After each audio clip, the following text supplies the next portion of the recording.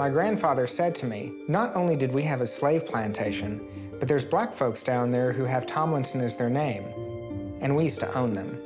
We were slaves, so we belonged to that family. When they became free, then they took on their master's name. Over the course of its existence, Texas history has been one-sided. In reality, I was coming to terms with the fact that my ancestors were slaveholders and murderers and rapists. And I don't think we've really come to terms, particularly my generation and younger.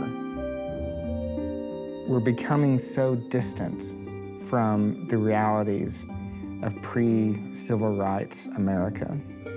We need to bear witness to this part of my life that I have a special connection to, and hopefully bear witness to what happened on that hill and what happened to the people who lived on that hill.